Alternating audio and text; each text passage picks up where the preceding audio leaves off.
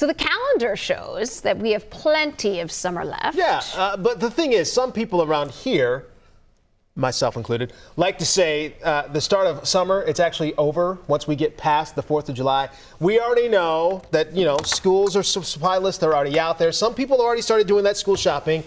So when does it feel like summer is starting to come to an end? Is it now? Is it August? Or where do we stay? Hey, you're nodding your head. No, it's the very last day of the state fair. The very last day, that's when? The last day of the state fair. Okay. Just this July 4th garbage, nope. No? Nope. Where are you, That's Sheila? where I am. Definitely after the fair. After the state fair? Yeah, the Okay. fair is just like the run up. It's the Yes! excitement. It's just, summer can't be over before the fair. Okay. Yeah. Joseph? Until I stop seeing people wearing shorts, it is still summer around here. I mean, there are a lot of people that wear Hey, if I shorts in still see January. shorts, Yes. It is still summer around here. I was going to say, you've seen Heather's stories, she talking to those I kids. know. Like, Yeah, are you going to wear pants? Absolutely not. I'm wearing shorts today. It's a stretch. It's a stretch. It's a stretch? I would agree with you probably once we get through the fair. Once, September, October, those months. Okay, then AJ, why do you believe July 4th is the very end of summer?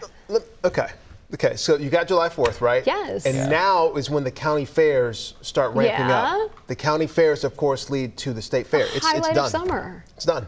It's over. It's not done. It's over. I've already started the back-to-school shopping already. The Halloween decorations are already out. Yeah. Now, look, I'm still trying to embrace summer. I love summer, especially summer in Minnesota. Yeah.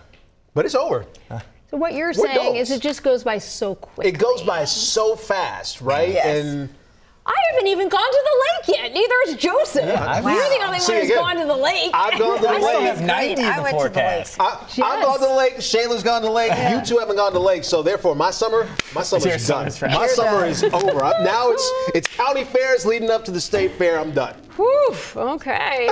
Well, I mean, you have started the back-to-school shopping, so.